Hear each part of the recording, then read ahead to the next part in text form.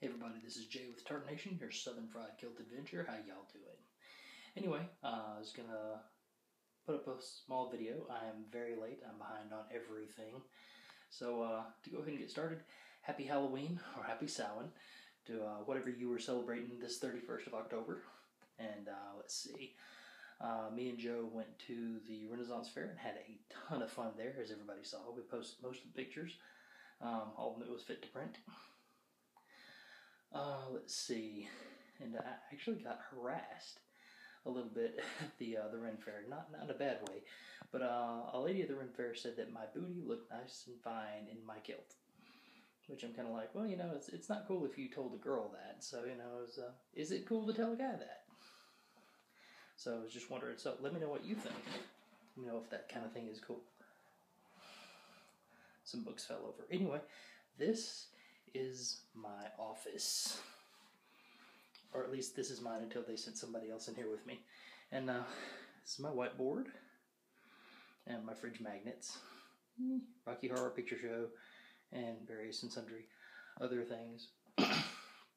One of the things I want to talk about today is the whole my kilt is not a costume bit.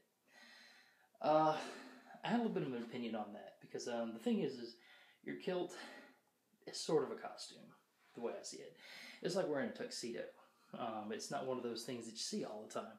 So a lot of people are going to figure, you know, why are you wearing that instead of jeans and a t-shirt? Which, you know, I guess in a way, that kind of shows you where we are as far as the acceptance of kilts or other garments or anything like that in the society that we have. We basically have a status quo, a social contract that, you know, if you violate it, people are uncomfortable with. So, you know, that's just a fact of life. You have to deal with it. Although, if more people wear kilts, then it's more acceptable. Then again, you face the whole thing of, well, then it's more acceptable, and now everybody's doing it. So do you still want to do it? You know, which is, you know, it's great if you still do, and if you're part of the crowd that just wants to be weird, well, sorry, that happens. Anyway, here's what we all came for today.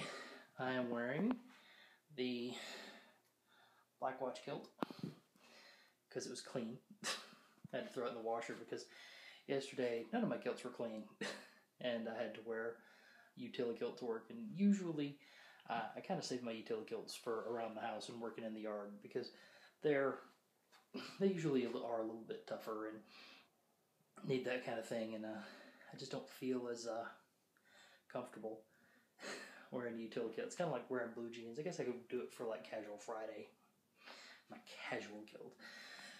But yeah, my buy a kilt, it feels a lot more like slacks. It's something, you know, you want to go out and do something in. Also, I like my buy a kilts up here because, believe it or not, even though I have an upstairs office, it's bloody cold up here. That's why I'm wearing the jacket, because it is. Normally I'm a person who appreciates the cold, but this is a bit much. Even though the thermostat outside of my office says it's 70 degrees, I don't believe that for a minute, because it is cold up here.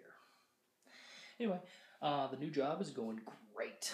I got a project that I managed to plow through in 2 or 3 days, whereas the last 3 people who have tried to plow through this project have taken much longer to get nothing done. So everybody's all happy about that. That plus, I've gotten so much done, I'm going to be helping out the people downstairs and see if I can help them plow through some of their workload. So, yay, get to do some of that. They've actually put me in marketing and sort of, well, not really advertising sales, but, you know, more marketing type stuff. Which is kind of new for me, but I'm totally cool with that because I'm all up for learning something new whenever I can. Let's see. So all that's going great. Let's see, we got a new dog.